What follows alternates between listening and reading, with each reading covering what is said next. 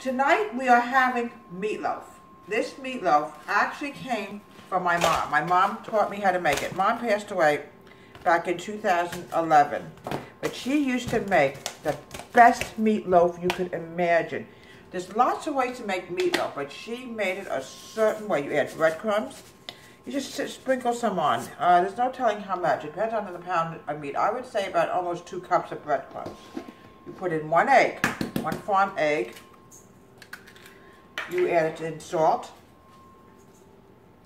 pepper, there we go, and a little bit of garlic powder, which will give it a little zest. There we go. Now what I'm going to do is, it's a messy job, we're going to mix it up all together. There we go.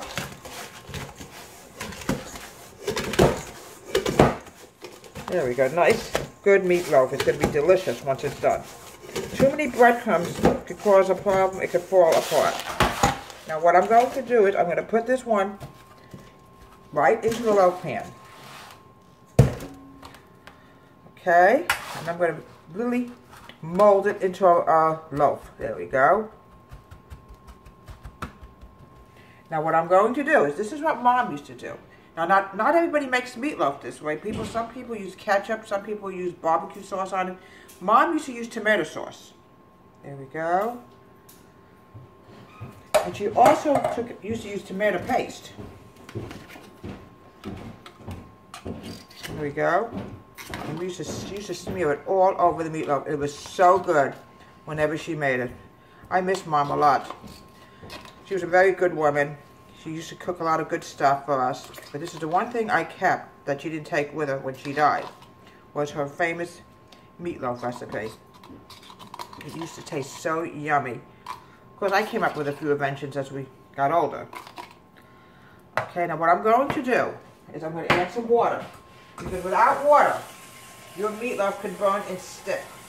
And about every 20 minutes, you have to check it. Because if you don't check it... Now also, sometimes you can put onions into the meatloaf, but sometimes you put it outside of it. And the sauce tastes so good this way too. It can go both directions, on top of it, all around it. Now I would cook this about between an hour to an hour and a half, and keep checking the water, because the water can evaporate in the oven and you have to add in more water. We'll end up having burnt meatloaf and burnt onions. Now what I'm going to do is, I'm going to stick it into the oven and keep checking it every 20 minutes.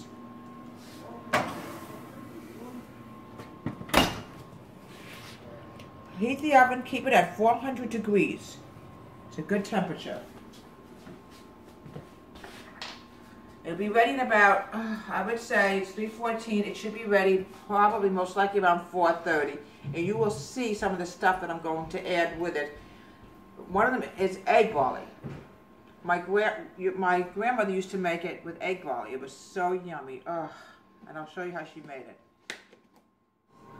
Okay, the best thing to go with meatloaf, and my grandma used to make this, is egg barley. But unfortunately, it's very hard to find good minced egg barley.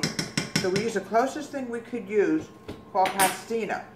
Now what I normally do is I put salt. It has to be salted butter.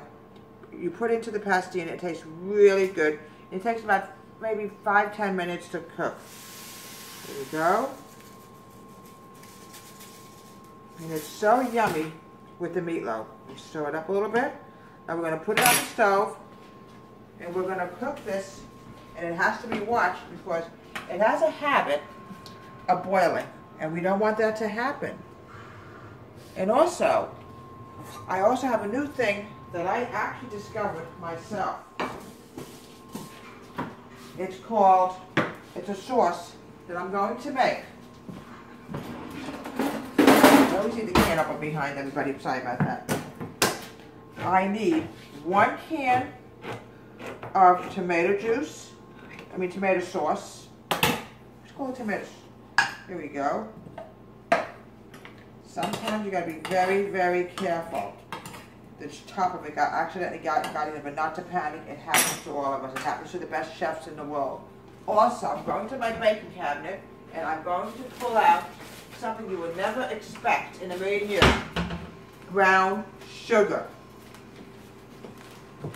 I'm also going to get the milk, because the milk has to be ice cold at refrigerated temperature before I can do this. It's got to be very, very cold. Ooh, it's starting to boil a little bit, see? And what I'm going to do is, I'm going to add in 5 tablespoons of brown sugar. I actually discovered how to do this myself, believe it or not. Nobody taught me how to do this. I discovered this a long time ago. A friend of mine actually taught me how to make this. It's got to be 5 tablespoons of brown sugar. There we go. Now what I'm going to do is, I'm going to mix this slowly up the brown sugar. Now what I'm going to do is, I'm going to put in about a cup of milk, which is also equivalent to almost a can of milk.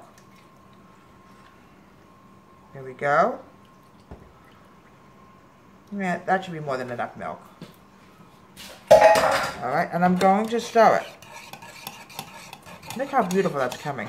So beautiful. Oh, wait till you taste this. Okay, mix up a little bit more. Now, this is the thing. When you put it on the stove, this needs to be watched. Because one time, I didn't watch it. And guess what happened? It was a bloody mess. And also, another thing that goes great with meatloaf is cream corn. Okay?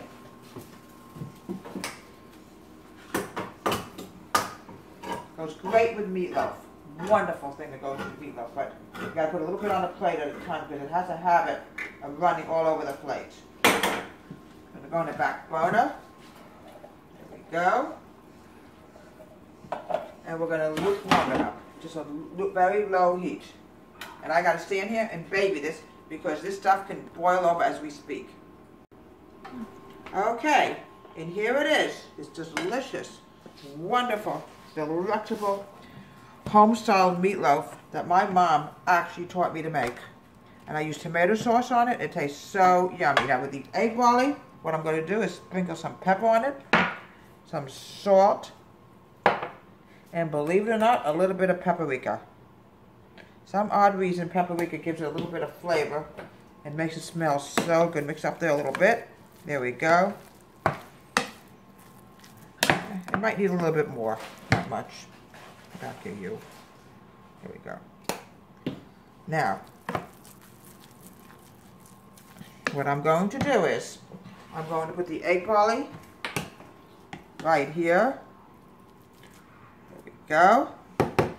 Cream corn. Be very careful. Just put a little bit on at a time. It has a habit of running all over the dish, as you all know that. Now, this is my famous gravy. I call it the Debra gravy. It is so good, you just pour it over the meatloaf. There we go. There we go. And here is dinner for tonight. Meatloaf. Actually, this is called pastina, not egg barley. I haven't seen egg barley in years. And cream corn. Have a good night, everybody.